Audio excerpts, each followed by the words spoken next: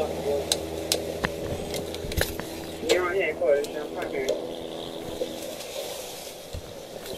on, little guy. Come here. Come here. Come here. Come here.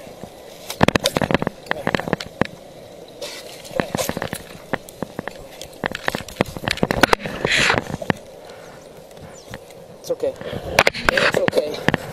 I got you. I got you. Come on. It's okay. Damn it. Ouch. Strong.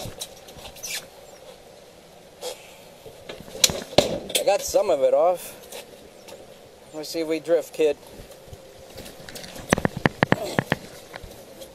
Let me see if we can drift here.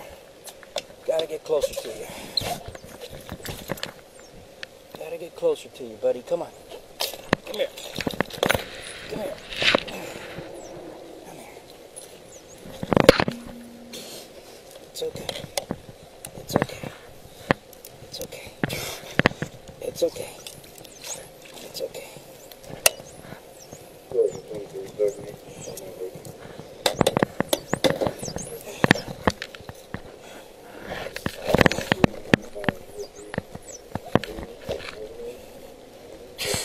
It's okay. God bless. Get my knife out.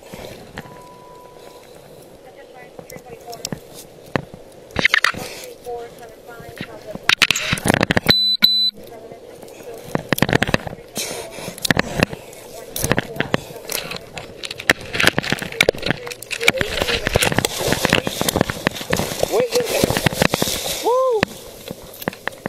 It's okay, little guy. Relax. I'm trying to get it up for you, buddy.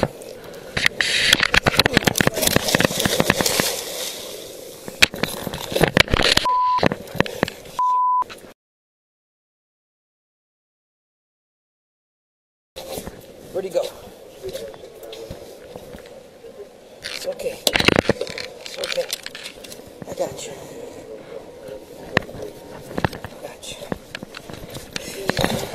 I got you, buddy. Come on. I got you. Wait. There we go. Gotcha. Woo! Yeah! We call it global climate change, and it is, but it affects each of us, no matter where we live, in your city, your town, or your farm. Climate change is having its effect. The more people we are on the planet, the less resources there are for each of us. In my lifetime, we've eradicated 2/3 of wildlife on planet Earth. Almost like a mind-boggling scale of loss of life. The Colorado River is drying up.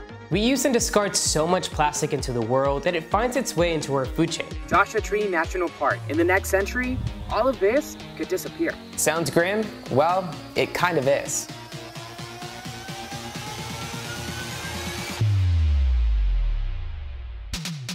I want to build a compost site and help that community stand on their feet.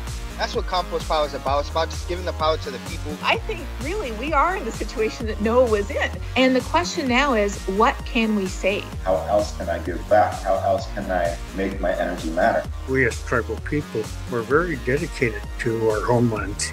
If we can live in harmony with nature, then we are able to harness nature for these paradigm-shifting solutions. We need to preserve our soil.